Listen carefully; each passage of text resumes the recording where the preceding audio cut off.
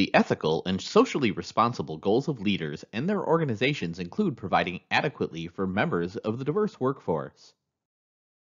Ethical leaders should therefore feel compelled to use merit instead of favoritism or bias as a basis of making human resource decisions. A firm that embraces diversity is also behaving in a socially responsible manner. According to research and opinion, managing for diversity also brings the firm a competitive advantage. A major component of the marketing advantage of diversity is that the workforce matches the diversity of a company's customer base and has an edge in appealing to those customers. Companies with a favorable record in managing diversity have a distinct advantage in recruiting and retaining talented people. Also, a company that does not welcome a diverse workforce shrinks its supply of potential candidates. Heterogeneity in the workforce may offer the company a competitive advantage, as well as improve problem solving and decision making capabilities. Creative solutions are more likely to be reached with a diversity of perspectives. Similar to the creativity advantage, cultural diversity can enhance team performance, often because diverse backgrounds are associated with diverse information, knowledge, and perspectives that can be used to solve problems. The leader of a diverse group must help members collaborate, otherwise, the advantages of diverse perspectives will be lost. A multicultural leader is a leader with skills and attitudes to relate effectively and motivate people across race, gender, age, social ability, and lifestyle. To influence, motivate, and inspire culturally diverse people, the leader must be aware of overt and subtle cultural differences. Although such culturally based differences are generalizations, they function as starting points in the leader's attempt to lead a person from another culture. To manage, in a culturally diverse workplace, leaders need to understand key dimensions of differences in cultural values and the influence of cultural values on leadership style. One way to understand how national cultures differ is to examine their values or cultural dimensions. Many of the cultural dimensions presented here are based on the Global Leadership and Organizational Behavior Effectiveness GLOBE, a research program in 62 cultures that builds on previous analysis of cultural dimensions. Keep in mind that these cultural dimensions are stereotypes that apply to a representative person from a particular culture and are not meant to insult anybody. Individual differences are substantial. Performance orientation is the degree to which a society encourages or should encourage and rewards group members for performance improvement and excellence. Assertive people enjoy competition in business, in contrast to less assertive cultural groups who prefer harmony and solidarity. The United States and Australia tend to score high in this dimension, whereas Sweden and New Zealand score low. Future-oriented individuals delay gratification, plan, and make investments in the future. Time orientation is the importance nations and individuals attach to time. People with an urgent time orientation perceive time to be a scarce resource and tend to be impatient. Humane orientation is the degree to which society encourages and rewards individuals for being fair, altruistic, and caring of others. In-group collectivism is the degree to which individuals express and should express pride, loyalty, and cohesiveness in their organizations and family. Gender egalitarianism is the degree to which a culture minimizes gender inequality. Power distance is the degree to which members of a society expect and should expect power to be distributed unequally. Uncertainty avoidance is the extent to which members of a society rely on social norms, rules, and procedures to lessen the unpredictability of future events. Work orientation is the number of hours per week and hours per week per year people expect to invest in work versus leisure activities. Effective leaders recognize that a person's national values might influence his or her behavior. Some managers are more effective at leading diverse groups than others. Cultural sensitivity, cultural intelligence, and certain specific global leadership skills are essential for inspiring people from cultures other than one's own. Although they reinforce each other, here we describe cultural sensitivity and cultural intelligence separately. Global leadership skills encompasses so many behaviors that they receive a section of their own. Leaders, as well as others who are attempting to influence a person from another country, must be alert to possible cultural differences. A cross cultural leader must be patient, adaptable, flexible, and willing to listen and learn. All of these characteristics are part of cultural sensitivity, an awareness of and a willingness to investigate the reasons why people from another culture act the way they do. A person with cultural sensitivity will recognize certain nuances in customs that will help build better relationships with work associates from another culture. Cultural sensitivity is also important because it helps a person become a multicultural worker. Such an individual is convinced that all cultures are equally good and enjoys learning about other cultures. Language differences create problems because US workers can become frustrated by coworkers' accents and limited English skills. Non English speakers may feel that they don't fit well into the team. Differences in religion are the source of many misunderstandings. In many cultures, religion dominates life in ways that Americans find difficult to comprehend. Work habits vary enough across cultures to create friction and frustration. Employees in some cultures are unwilling to spend personal time on work. Women's roles may differ considerably from those in the United States. Women in many countries may not have the same independence or access to education and higher level jobs as American women. What constitutes acceptable personal appearance and behavior varies considerably across cultures. Many workers around the world may perceive American workers as over-friendly, aggressive, or rude. Generational differences are another manifestation of cultural differences, quite often within a leader's national culture. Cultural sensitivity is enhanced by cultural training and also by simply listening carefully and observing. A key principle is to be flexible when dealing with people from other cultures. Cultural norms about expressing ideas vary across cultures. Team members from relatively egalitarian cultures such as the United States may be accustomed to voicing their candid opinions and ideas.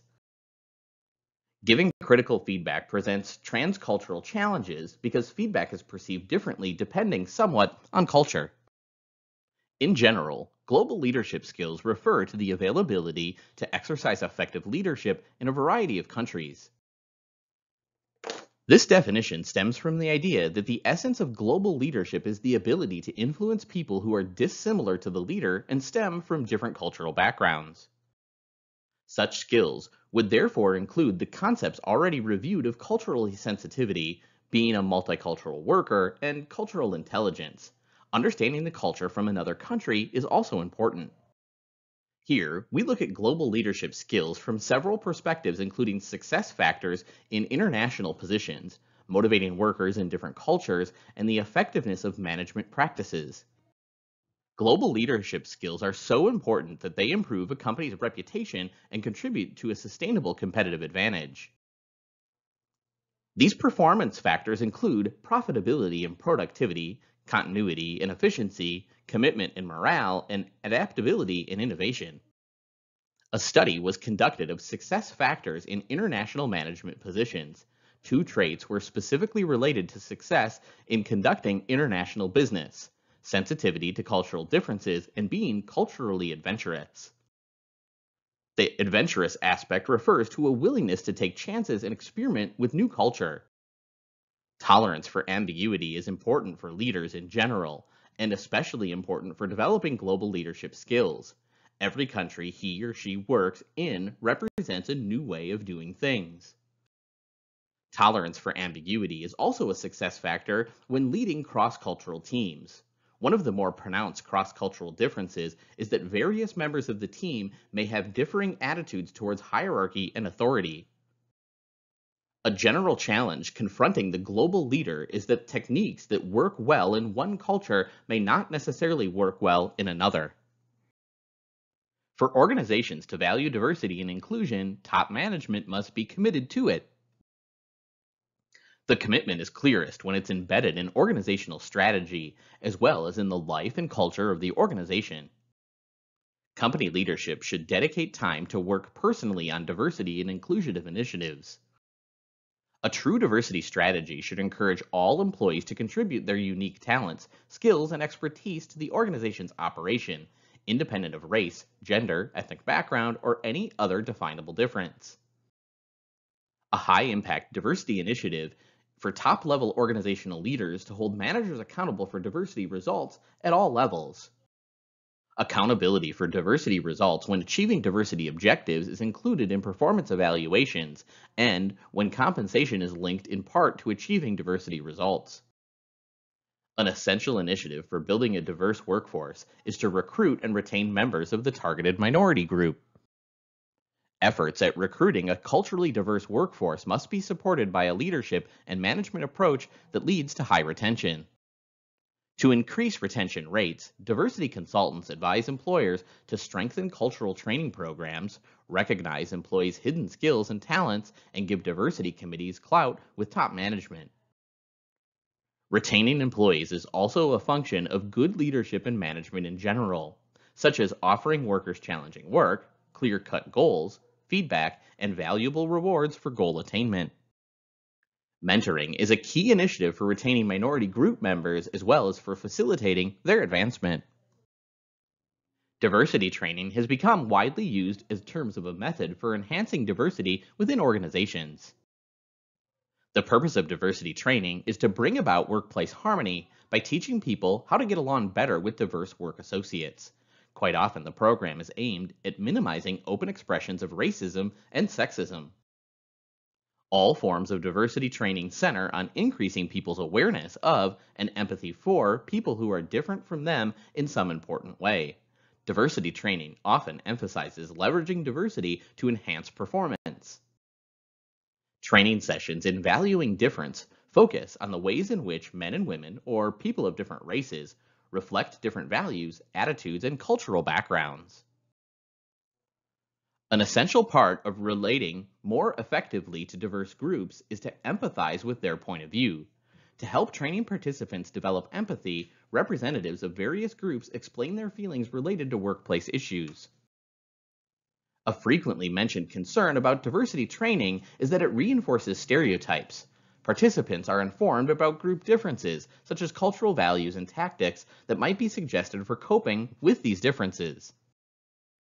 Voluntary diversity training tends to be more effective than making training mandatory. For many years, companies and government agencies have prepared their managers and other workers for overseas assignments. A method frequently chosen is cross-cultural training, a set of learning experiences designed to help employees understand the customs, traditions, and beliefs of another culture. A major thrust to cross-cultural training is improving internal and external communications, including overcoming cross-cultural communication barriers like building trust and giving criticism. In many cultures, trust is built by developing a relationship through the means as frequent exchange of polite messages. The intentional leader who remains alert and cues in the environment can go a long way towards building relationships with people from different cultures. An important consideration in employee recruitment and hiring is to find a good person-organization fit, the compatibility of an individual with the organization. The compatibility often centers on the extent to which a person's major work-related values and personality traits fit major elements of the organizational culture. Following this idea, a person who is adventuresome and prone to risk-taking would achieve highest performance and satisfaction where adventuresome behavior and risk-taking are valued. Conversely, a methodical and conservative individual should join a slow-moving bureaucracy. Many business firms today are investing time and effort into recruiting and hiring employees who show a good person-organization fit. The selection strategy of this type can lead to a cohesive and strong organizational culture. The danger, however, is that when employers focus too sharply on cultural fit in the hiring process, they might inadvertently discriminate against protected classes of workers. Specifically, the hiring manager might focus on superficial aspects of conformity to culture, such as physical experience and which schools the candidate attended. The selection of candidates who look alike and act alike conflicts with a diversity strategy. Leaders can take the initiative to guard against this problem. The alternative is to focus on traits and behaviors such as intelligence or ability to be a team player. To achieve a multicultural organization, firms must practice leadership diversity. That is, have a culturally heterogeneous group of leaders. Many global firms have already achieved leadership diversity with respect to ethnicity. Sex is another key area for leadership diversity, with many organizations today having women in top executive positions. An organization with true leadership diversity also has a heterogeneous group of leaders in such positions as supervisors, middle managers, and team leaders.